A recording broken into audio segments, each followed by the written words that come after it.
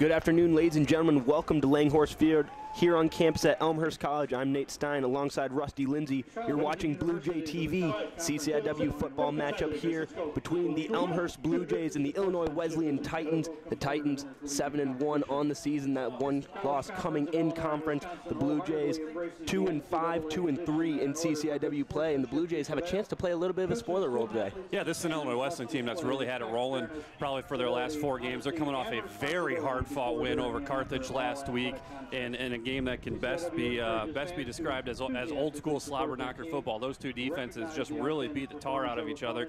Illinois Wesleyan coming up with 4 key stops on 4th down, 3 of them on 4th and 2 or shorter in their own territory. So the Illinois Wesleyan defense has this thing rolling. They're a team that ever since that win at Wheaton has been playing some pretty exceptional football, and is going to come in with a defense that's going to probably look to dominate the line of scrimmage, and an offense that's going to look to just put up enough. This is not necessarily a high-flying Illinois Wesleyan offense. I think the Titan fans would probably say that's been an underachieving group for them.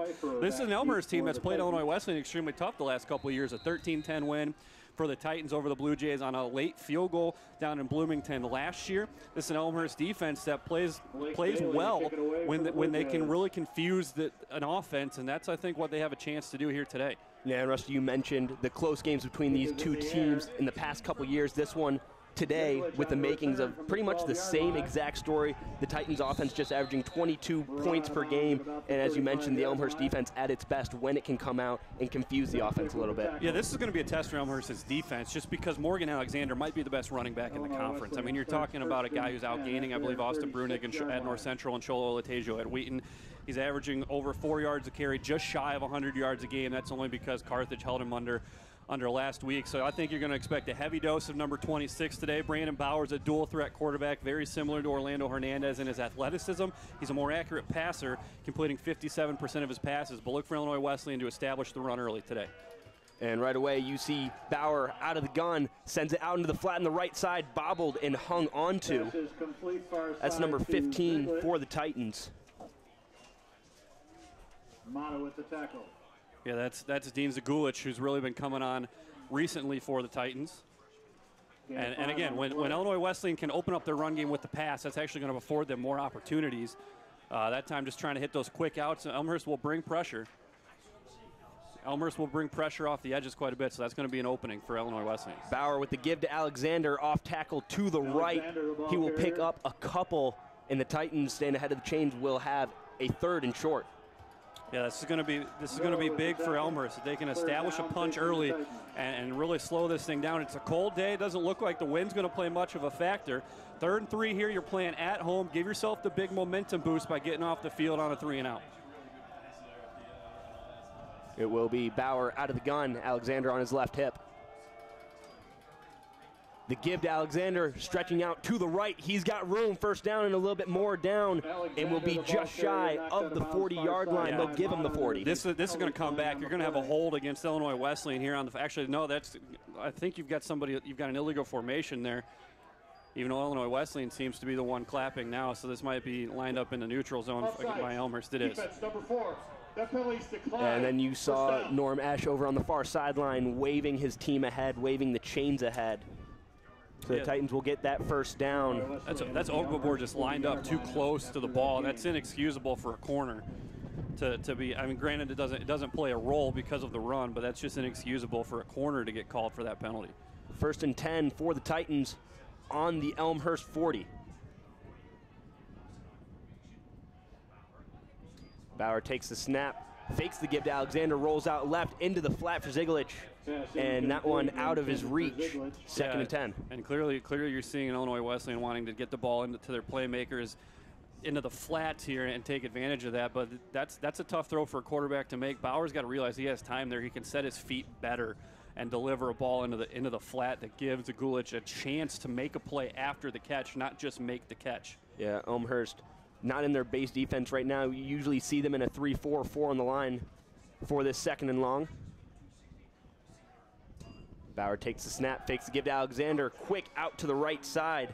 That's out to 81, Zach Walsh, the sophomore receiver out of Lombard, Illinois.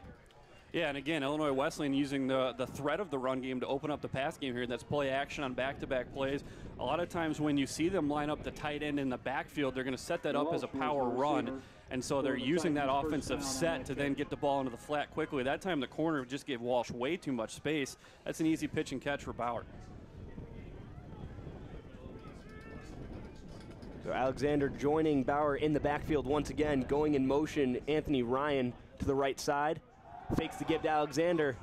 Bauer looking downfield, has a man open, and that's a touchdown. Jack Healy getting the Titans on the board. That's just a well-run route by Healy. Just cuts that thing, undercuts the safety. That's the important thing. When you run into deep posts, you've got to make sure you get underneath the safety on the cut. He does. It's well protected. Bauer had all day there.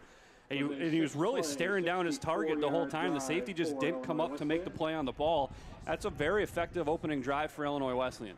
Yeah, and Rusty, as we talked about at the beginning of the broadcast, for a Titans offense that's looking to do just enough to keep them in this game, that's a spectacular start. Brandon Bauer leading the team down the field, capping it off with about a 20-yard touchdown pass to Jack Healy. Yeah, anytime you're on the road and you can take the opening drive and get points out of it, that's a win. But to do so in that fashion for Illinois Wesleyan, extra point is up and good. Schiarini adds the extra point there. That's going to be a big jump for Illinois Wesleyan because their defense is so good. If you can just give their defense the lead to protect before they ever get to the field, I mean, I think that's absolutely following the script for Illinois Wesleyan.